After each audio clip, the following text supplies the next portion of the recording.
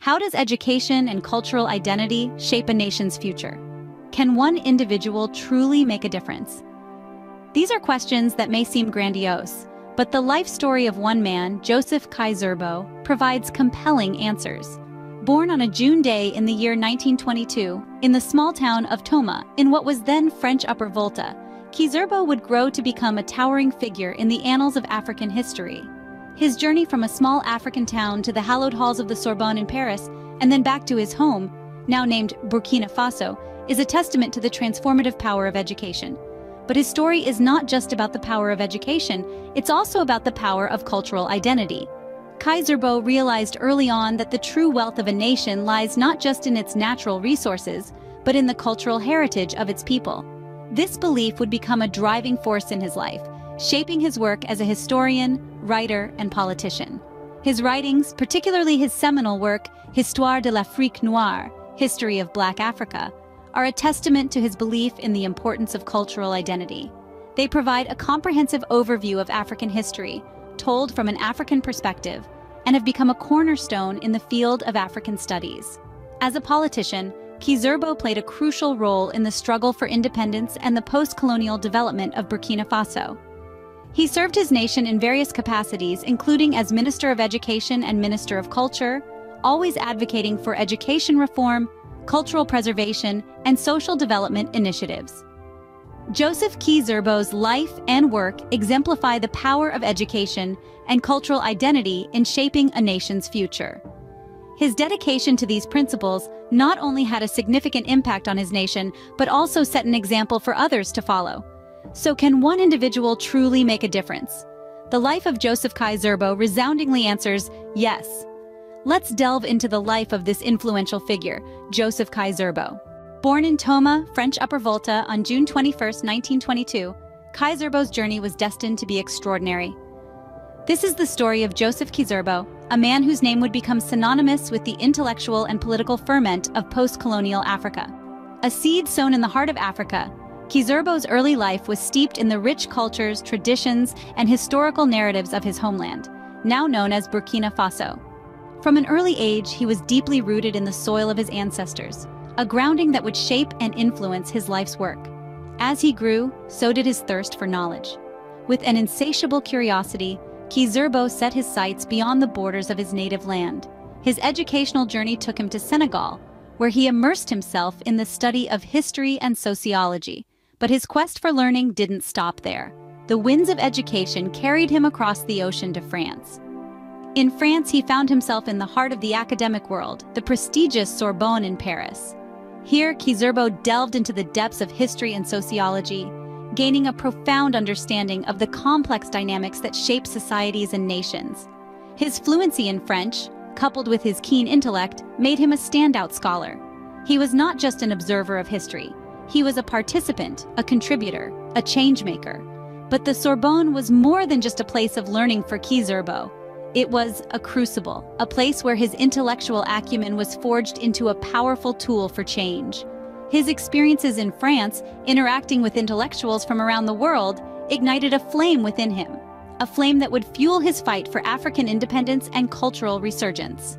His time in France was transformative, shaping him into the historian, writer, and politician we remember today. He didn't just study history, he lived it, breathed it, and was determined to shape it. It was during his time in France that Zerbo's activism began to take shape. His story is a testament to the power of education, a beacon of inspiration for all who aspire to make a difference. While studying in France, Zerbo became a fervent advocate for African independence and cultural resurgence.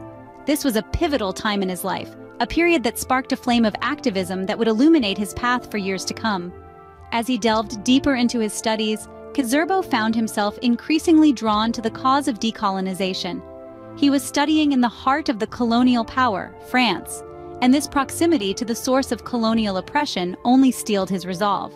It was during these formative years that he began to channel his passion for history and sociology into a tangible force for change. In the late 50s, Zerbo was not just observing history, he was shaping it. He co-founded the African Independence Party in 1957, a move that marked a significant turning point in the struggle for independence.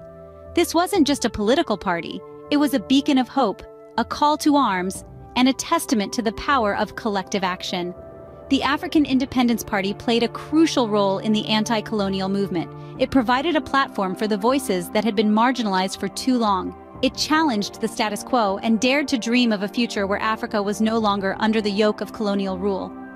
Zerbo's activism was not confined to the political arena.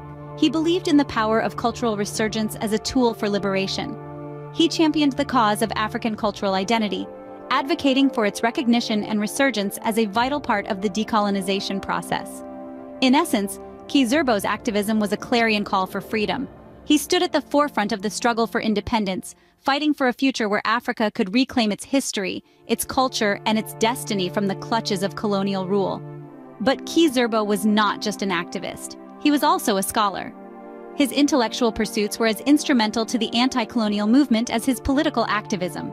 His scholarly work provided the ideological underpinnings for the struggle, offering a nuanced understanding of African history and the socio-political dynamics of the continent. Joseph Zerbo's passion for African history led him to author several influential books. His scholarly pursuits were rooted in a deep understanding of Africa's socio-political dynamics and the continent's rich cultural history. Among his many works, one stands out, the Histoire de l'Afrique Noire, or History of Black Africa. This comprehensive study of African history quickly became a seminal text in the field, offering a fresh and in-depth perspective on the continent's past, its present, and its potential future. Zerbo's academic endeavors did not stop at writing books. His scholarship extended to the lecture halls where he used his knowledge to educate others about Africa's historical narrative, challenging Eurocentric views and promoting an African-centered perspective.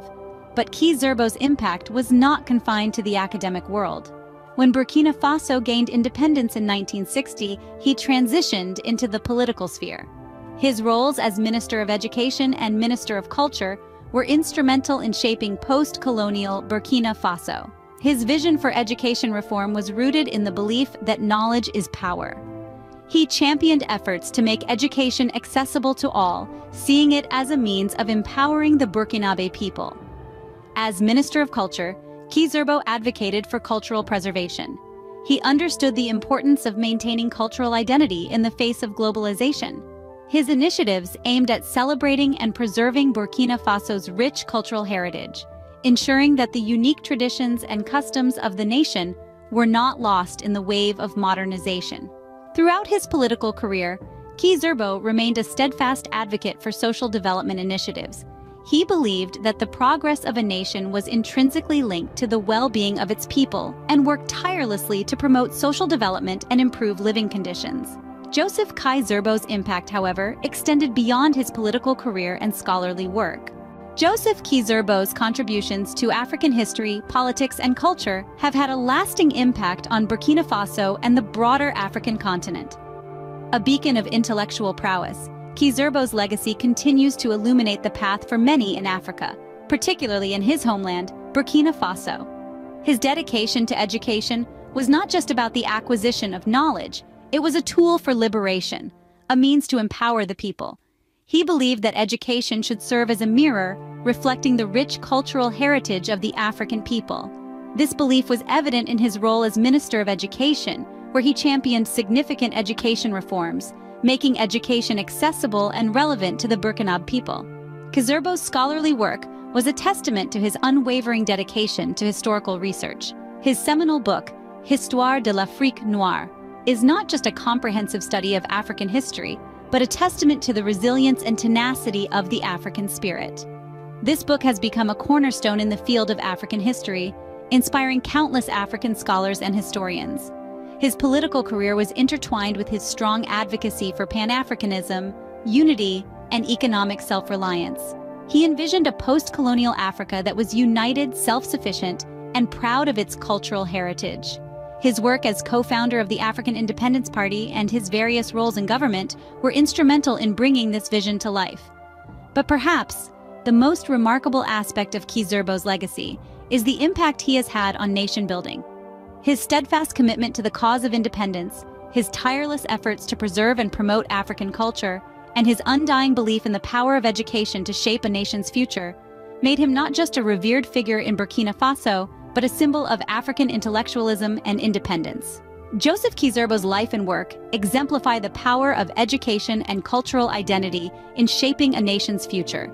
His legacy continues to inspire and remind us of the immense power of intellectualism, unity, and self-determination in shaping the course of a nation's history.